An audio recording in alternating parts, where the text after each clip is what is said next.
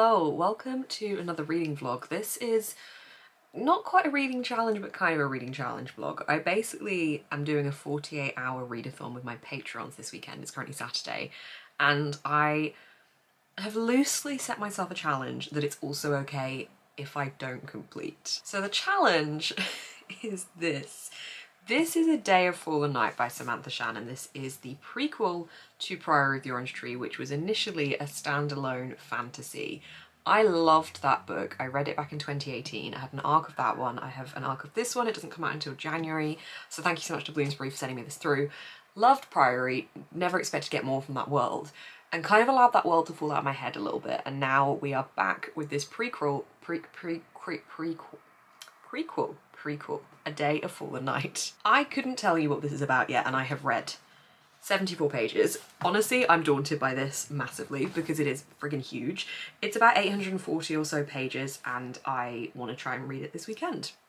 See why I said I wasn't really going to hold myself to it if I couldn't achieve this goal? I just wanted to have a little bit of fun with the challenge for this. I challenged myself last year over the Halloween weekend to read Empire of the Vampire in one weekend, and I did do it.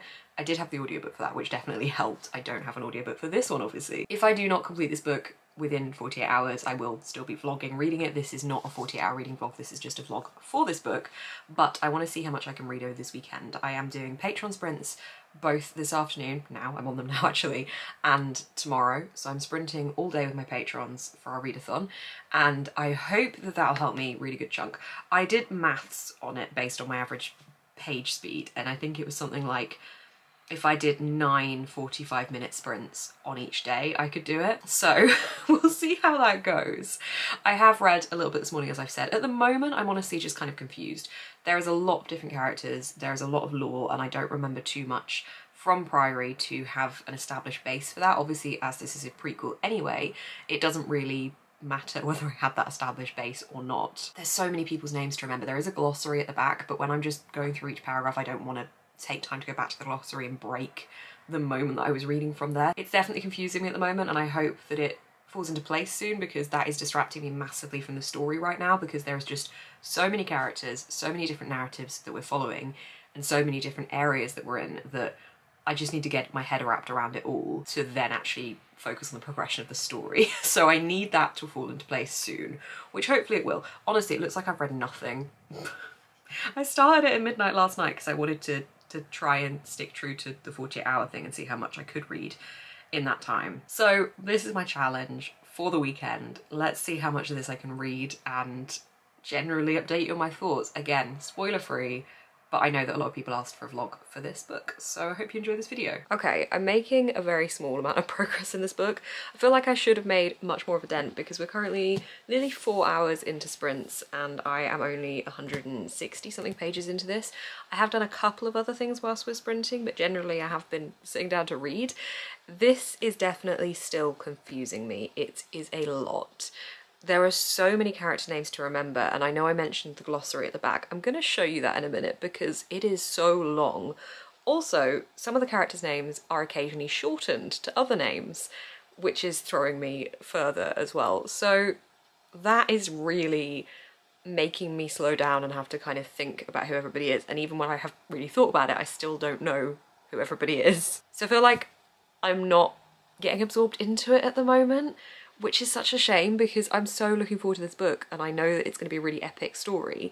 And we just had a big dramatic scene, but I still can't properly follow exactly what's happening because I can't yet connect who is who and which part of the story these people are all involved with. Also, because the chapter headings don't give you who you're following immediately, you have to take time to establish that. So the chapter headings give you the location that you're in, so like north, south, east, west. Why did I say that in that order? Anyway, it gives you the location that you're in rather than saying the specific character. So you have to take a minute to establish who it is you're following in that location, which then again takes a little bit of time to get your head around. I'm not loving it at the moment, I'm not gonna lie. I hope that it does pick up for me, and as I am just scratching the surface of what I've read for it so far, I feel like it's got a lot of a way to go.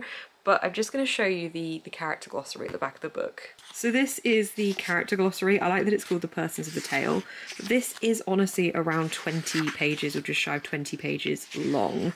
And then once you get to the end of this, You are then given a, oh wait, hang on, I skipped a bit. There's a timeline and also a normal glossary of like place names and various different names of things within the book.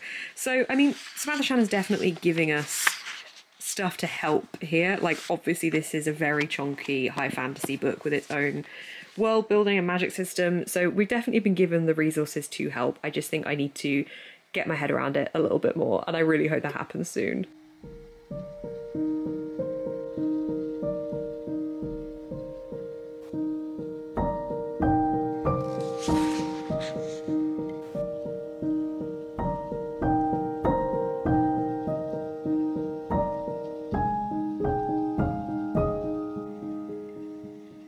Hey, it's now Sunday and I have not made the progress that I was hoping to have made by day 2 in this book. I have about 600 and something pages left. Now, I'm trying to use the logic of I could read a 400-page book in one day, so could I try and push that to read 600 pages in one day? I don't know how realistic it is with this book, because this is very heavy, it's very dense, it's very info dumpy still at the moment. I feel like that's all my updates have been, but yeah, it's not the easiest one to get through in a short amount of time, so I'm slightly questioning this challenge, not challenge I've set myself, but I will keep going to try and read as much as possible today, and hopefully the story starts clicking into place. Also, I got some book mail, so if you've seen my recent horror videos, you'll know that I'm trying to find a book that scares me, and my mum suggested the Amityville Horror. She said it absolutely terrified her. Now, I couldn't find a copy of this for ages. I just was really struggling to find anything in store, and then I looked into it a bit more and realised that it was out of print. So I went on to World of Books and managed to get this pretty decent condition secondhand copy. This is a haunted house story that apparently will make me wake up at 3 something or other in the morning. I don't know why, but my mum says it absolutely terrifies her and wishes me the best of luck with it. So I'm excited to see what's scary about this one, and hopefully it does scare me. But this is, again, my constant search to find the fear. Obviously, not reading this in this vlog, but I just wanted to haul it. Just about to go on to Patreon sprints now. It is nearly 11:30, so I will pretty much have a full day of reading ahead of me. I was going for a walk this morning with some friends, but that didn't end up happening, so I've literally got the whole day to read. So hopefully I can get a decent page count in. Hello, it is nearly 2 o'clock in the afternoon and I have made some progress with this book. Like, look, that's an actual dent in it now. I feel accomplished. I'm definitely finding it is slowly starting to click in some places, in some aspects of the storyline, because we're following multiple different things happening. I assume they're all going to tie together, but it does mean that I'm kind of having to readjust each time we follow a new area and remember what they were up to the last time we were with them. But I'm slowly starting to get there, especially with one of the storylines in particular. So the one that is my favourite is the one that is following the people that are looking after the orange tree, the prioresses, is that the right word? I should know, given that I'm reading the book. Something like that, the people that are looking after the orange tree. One of the things that I really like about that aspect of things is that we have got the flip of the kind of typical stereotypical role reverses that you see in a fantasy, and that the men are the people that are looking after the homes, they're doing the cooking and the cleaning and the sewing, and the women are the warriors and they're trained to fight, and I absolutely love that to bits. I think that's really great, and I love that that is what we see a lot in Samantha Shannon's writing, so I'm really enjoying that aspect of it. Now, yesterday on Patreon Live, I was saying how this book reminds me of the TikTok audio that is somebody saying, it's been like 7 days since I left blah, blah, blah, blah. As usual, my companion blah, blah, blah, blah, and Carl. And like, it's basically saying that fantasies have a lot of names and places and it's hard to keep up with them all. And it was like a summary of how I was feeling about this book. And then I was reading this book on the last sprints, and there's now someone called Carl in this book, and everyone else I'm still trying to remember who is who, and now we have a Carl, and I just found that funny because it is now the TikTok audio. Anyway, I am, as I said, I'm getting a bit more into it. I'm still confused, I'm not gonna lie. I am still confused, but it's slowly taking shape. I'm excited to be able to hit the halfway point today, at least. I mean, I'm gonna try and read as much as possible today. I don't see myself finishing this today. I mean, I definitely see myself finishing it this week, but if I can at least hit the halfway point and then some, I will be happy. All right, sprints are over. We were live for about 7 hours and I have read over the halfway point in this book. It's definitely picking up for me now. The action is happening. There are big epic moments. There's big plot evolving moments that I'm trying not to say too much about. There's goosebumpy reveal moments. So we're definitely getting more of what I wanted this book to have all along. And I think it just took the time to build. And now that it's happening, I definitely feel like I'm into the flow of this a lot more. And I've got a little bit more of a retention of who is who now. That took me about, I reckon that took me about 400 pages to really get that. And now I'm pretty comfortable with that, and I am 500 and something pages in, 511 pages. I'm not gonna do a great deal more reading today. I might do a little bit more reading before bed, but I'm gonna have a bit of a self-care evening tonight. So I'm not gonna sit down now and do any more reading. I'm gonna go get ready for bed, do face mask, wash my hair, all of that kind of thing, and then watch a film tonight with dinner. So I'm gonna, for this part of the vlog, wrap up this day, and I will continue updates with you tomorrow. I'm doing Patreon sprints tomorrow evening, so hopefully we'll be able to read some more there. Obviously I didn't finish this within 48 hours. I think once I started it I could see that was probably a little bit unrealistic because I'd forgotten what to expect from this writing style and how heavy it would be. So now that I've kind of established that a little bit more, I think I can set myself a slightly more realistic goal, which should be to finish it by Thursday, which is what I would now like to be able to do before I head back to my family home, because she's too chonky. I don't want to be bringing this back with me to my family home for the sake of a few days. So that is my goal. I will keep you posted, of course, as I said, update you tomorrow when I've read a bit more, but I have about 350 pages left. So hopefully it's doable, and I'm still pretty proud, like, to have read that much over one weekend, and it's a tall book as well, and it's a heavy, dense read. I am pleased, and I'm really pleased it's picking up, because I was worried that I wasn't going to enjoy it because of how much info was being thrown at me. It wasn't that it was at all anything bad with the book, I just felt like I was being overwhelmed with it all, but it's clicked into place, it's all good. I'm having a good time. Also, a quick massive shout out to my patrons for sprinting with me this weekend. It's been a really good 48 hour readathon, and I don't think I would have read nearly as much without these sprints. It is the next day, and I have got this much left of A Day of Fallen Night. I was reading a little bit in bed this morning. I regrettably set my alarm early so I could read in bed to try and get some pages in. I mean, I was happy to be sat reading, and especially with the heated blanket on under me, but I felt really tired today, so I don't know if it was the best idea, but I'm now about to join some more Patreon sprints and hopefully read a bit more. I have 100 pages left of A Day of Fallen Night. I feel really proud of myself for being able to read this over the course of a few days. It's been a big chunky book on my TBR for a while. It's been a book that I've been daunted by. It's been a book I knew I wanted to read before release date, which is January, so I felt like I had a deadline on it. And I'm proud of myself for the progress I've been able to make, and I am enjoying it. I think it's sitting around a 4 out of 5 stars at the moment. I think it can't quite bridge the 5-star for me because whilst I can see it's fantastically written and the story is certainly very vast and very engrossing, it was very heavy, very info dumpy at the start, and whilst that has now helped me feel more immersed in this world and like I'm very familiar with these characters I've only known for a few days, I think it did flood me with information to start with, and that did put me off a little bit, as I've said in this vlog. Sorry, I feel like this vlog is just me repeating the same thing in the same location. I actually need to leave my flat at some point. I haven't gone outside for quite a few days. I've literally just been reading constantly and working, so I need to actually leave my flat. Maybe that'll happen tomorrow, who knows? Samantha Shannon's writing is incredibly immersive, and the ability to create these huge epic fantasy worlds is fantastic. There's quite a few characters I don't trust, and that scares me, and I don't know how brutal Samantha Shannon is going to be with these characters, and that scares me. So I don't know if everyone's gonna have a happy ending. I don't know what direction this is gonna take. I feel like there's gonna be some bitter endings. I don't know. I kind of don't know which I'd prefer as well. I never know whether I prefer a happy ending or a sad ending in a book. Let me know in the comments which you prefer. I genuinely don't know. I think it depends on the book. Sometimes I feel like a happy ending can be too cliche, whereas a sad ending, it feels more epic and more tragic, but at the same time can be quite open-ended as well, and you do want the best for your characters, but I don't know where this one's heading. I really don't. Samantha Shannon is also fantastic at creating cliffhangers at the end of a chapter in a way that hooks me on so much, because we're following multiple different narratives. We get a cliffhanger at the end of a chapter, and then we don't go back to that character for like 3 or 4 chapters, and it's just killing me because I need to know what happens. So in that sense, there's a lot of suspense and a lot of waiting in this novel, but in the best way, in terms of big reveal moments that I need to know more about, which is a clever way, I think, of moving the story along when you are following multiple different narratives. And I think, obviously, I've said at the start, this was very info dumpy. I was struggling to find out who was who. I'm not gonna lie, I still am a little bit in that phase where I'm not 100% on who is who. I'm getting there. I mean, I should be, I've got 100 pages left, but there are still some characters that I have to remind myself who everybody is.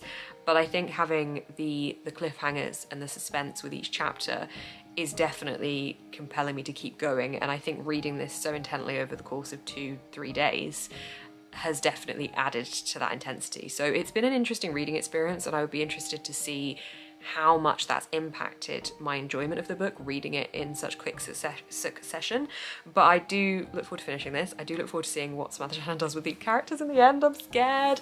I think I'll probably read about another 50 or so pages tonight and then finish it tomorrow, hopefully. I got up early to read in bed this morning, and that definitely helped me read a fairly good chunk before starting work today. I have got a busy day tomorrow, so I don't know for sure if I will have time or not to finish it, but it's just so satisfying seeing that little tiny gap at the end there. So yeah, 100 pages left. Kind of scared, definitely enjoying it, really glad I am enjoying it, and I am intrigued to see how this ends. And I will let you know my thoughts when I finish this book. Okay, I don't know if I'm going to finish this in bed this morning, however I've woken up early to try and finish it. I have 50 pages left. I was reading last night and could not put this down. I feel like the last 100 pages have definitely been a ride. Very epic.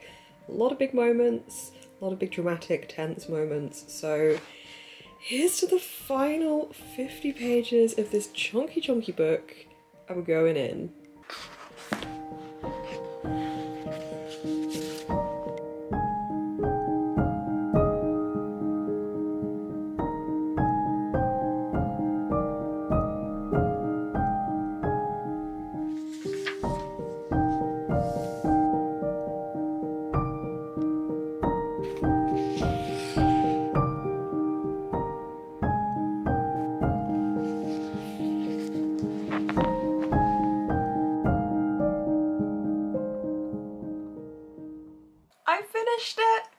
I finished A Day of Fallen Night by Samantha Shannon, and I gave it 4.5 out of 5 stars. I got up early this morning to finish this book and it was worth it.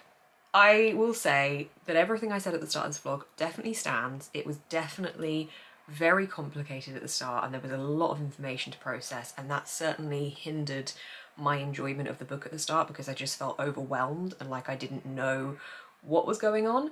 And I'm gonna say that that never completely went away. There was always that sense of a lot happening and not 100% following every single aspect of it. However, this was so epic and it came to such a fantastic conclusion. The last 100 pages were a lot in a very good way. I love the feminism in Samantha Shannon's writing. I think it's absolutely fantastic. The way that the women in this book are represented and the way that we have the role reversals being flipped. I adore this so much. I really like the fact that the women are these powerhouses. They are the saviors. And I really enjoy the way that we get to see that in multiple different women that we follow, and that it's not just one woman, it is multiple women across these characters. There were quite a few good romances going on in this as well. I'm not a big romance fan, however, I think it worked well to soften some of the more serious topics in this book and some of the political fantasy elements of it. Now I've sat on it a little bit because I finished it a couple of hours ago. I'm pretty comfortable with the 4.5 star rating. I think it didn't quite broach the 5 star because, as I was saying yesterday, it did still have that feeling at the start where I was like, ah. So that was, for me, why it didn't quite get into the 5 star territory. However, really fantastic, epic moments. I love a good big epic battle as well, and this had that, which I really enjoyed. I always really enjoy how fast paced those moments get and how everyone is everywhere and you just don't know what is going to happen to your faves, and just, it's really good. I felt very invested. And I thought it was fab. It was definitely chunky, it's definitely a daunting read, however, I finished it and I liked it. I can't believe I actually managed to read this in 4 days. I really can't. I have spent a lot of time reading over the last 3 days. I mean, today, obviously, I finished it this morning, so I had a couple of hours, well, an hour or so reading it this morning, but I spent a lot of time reading, and it was worth it to feel very immersed in this world. So thank you so much to Bloomsbury for sending me an early copy of this book. It does come out in January.